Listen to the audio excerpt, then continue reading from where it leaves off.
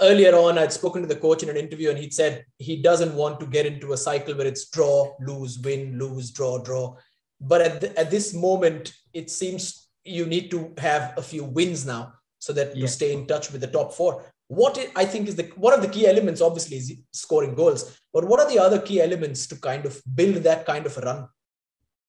No, I think so. We're still alive.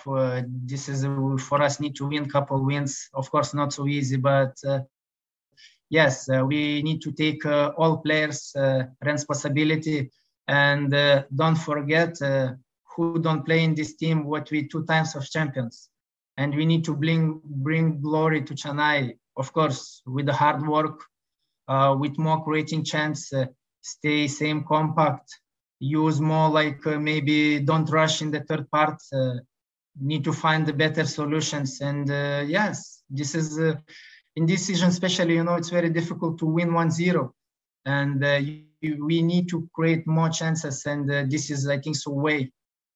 Then we can go up.